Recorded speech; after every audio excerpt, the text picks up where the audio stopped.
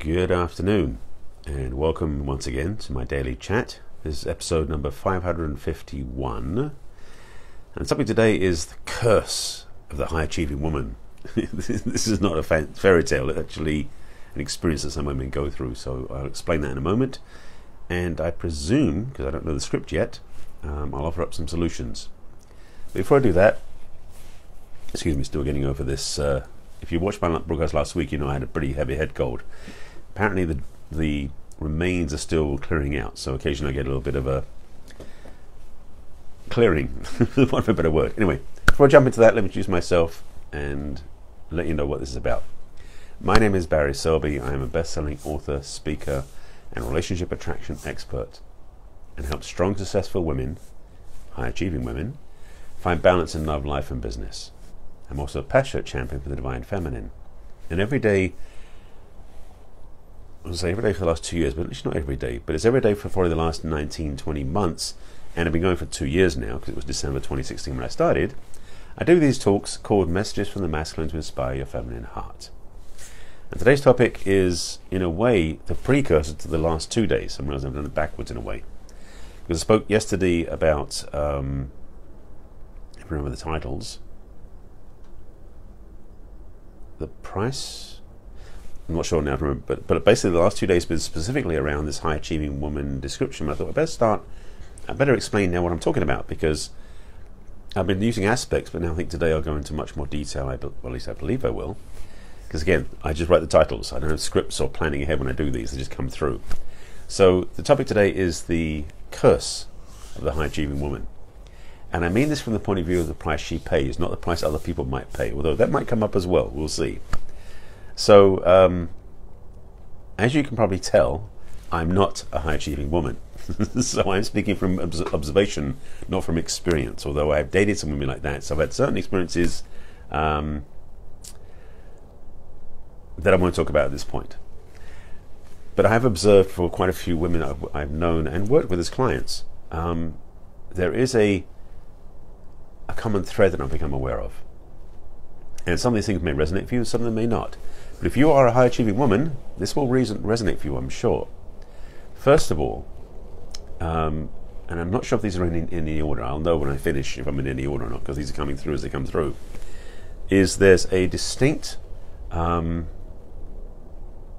put it this way, there's a distinct drive to achieve. The high-achieving woman is literally achieving highly, which means they are driven by a vision, a focus, a mission. And in some cases that vision is something that has come from a higher power or from a deeper place or from another resource center, or it might be something just simply they've done for themselves because they were so against being something else and actually been driven by a reaction to past experiences in their lives. And this is one of the exposés, by the way, where women were not respected as much. So for some women, being high achieving is almost out of revenge or reaction to what they were told when they were younger by men or by other women. Like, you can't do that, you're not good enough, you're not this, you're not that. And it's kind of like some women will go, I'll prove you wrong. And they do that. So that's one sliver, it's one piece, not the only one by any means, but it's one piece of what the high achieving woman is. I won't say the origin story, but it's the sometimes what seeds or plants the seeds that help them get where they're going. Second part is definitely a sense of having to go it alone. And this is why my work's been so important with my clients. Is for a lot of the women I've worked with who are high achieving women, they've been pretty lonely. And in fact, I think for a large number of high achieving women that's the case. Partly because there's a lack, there's an I won't say inability, but there's a lack of desire to trust other people, because they've got to do it themselves. They've got to get through, make it happen, and not survive as much as, well, thrive in a way, but achieve. Again, high achieving woman. That achievement thing is a big piece of the driving force for women who want to succeed. And because the world isn't designed for women that way, it's much harder. So first of all, for sidebar, I would like to give deep reverence and props and honor to women who have been high achievers in the past, because you didn't have it easy. You know, men can achieve in some ways a little bit easier. It's competitive, but it's a men's playing field. When women enter that field with their high heels on and their hair made up and all their feminine accoutrements, it's much more challenging for them to well, basically play dirty, as some of the men have to do. Because the business world is not a fair playing field, first of all, between men and women. It's also not a fair playing field for anybody, because it's the word that came up was corrupt. But a lot of parts of the business arena are in fact corrupt, because they're about money, not about people. And this is one of the reasons why I feel, in particular for women who are high achieving women, that their souls are being sapped out of them, their hearts are being drained, because the vision that they hold perhaps may be one that's more humanity based and more collaborative based, but what they're actually having to do is sacrifice all of that to achieve. And it seems to me, from what I've witnessed with women I've known, that the higher up they go in this achieving paradigm, the more, I gotta say it, I didn't want to, but I gotta say it, the more soulless they seem to become.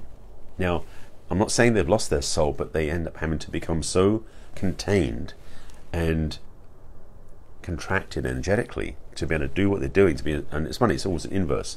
They're going to be so big to succeed and thrive and be successful, but they're going to contain their feminine freedom, energy, life, vivaciousness, all that juice. So they start to become very stiffened and atrophied, and frankly, defeminized, if that's a word I can use. I did call it as one of my friends back in October, Deborah called it the masculinization of women. This is part of that. When women are doing these things in the world that are more business centric, because that's the arena most women are achieving in,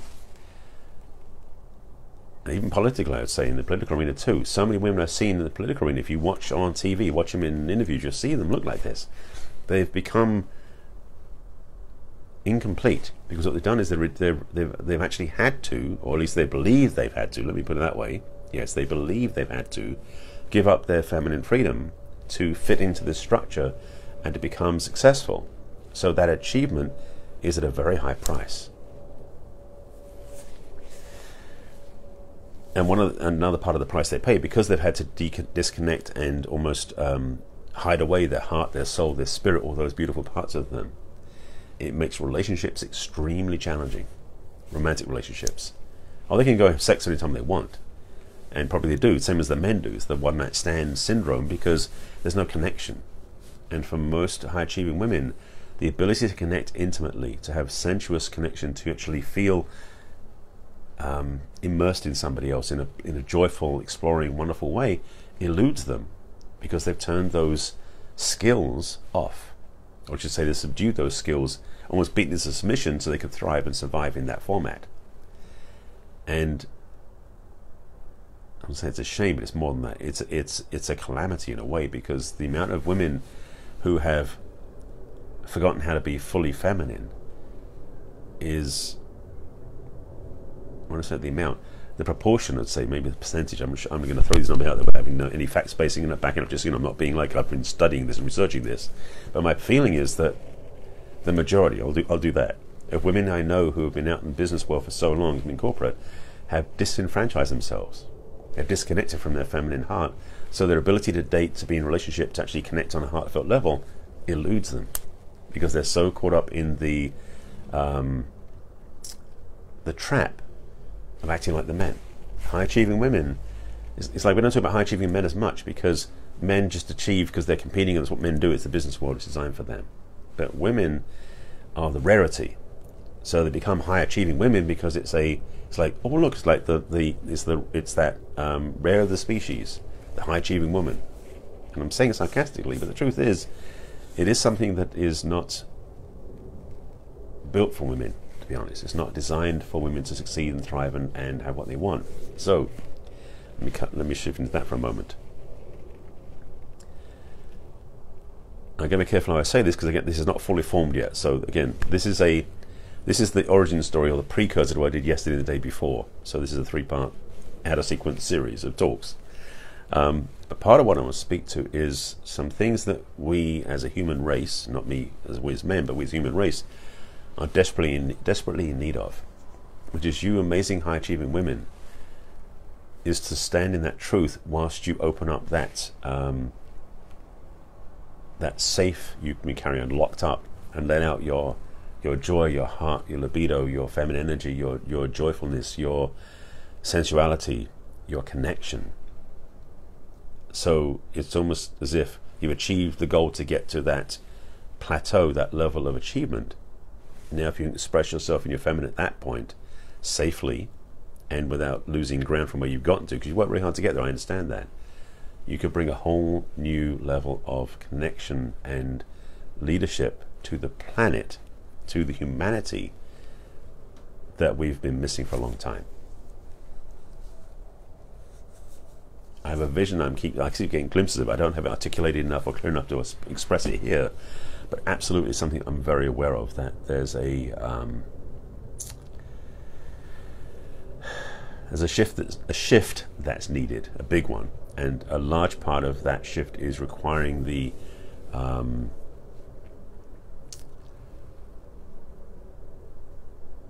involvement. That's not the right word. There's another word for that. What would it be? The ownership and expression of feminine authority and leadership in the world from the feminine heart of all these high-achieving women. That's about as clear as I can make it right now. There's a lot more to come on this. This is purely, again, another seed that's coming forward as part of this conversation that I've been, well, mostly having it here, but I want to put it out here for you as well. This is something that I know is going to upset some people.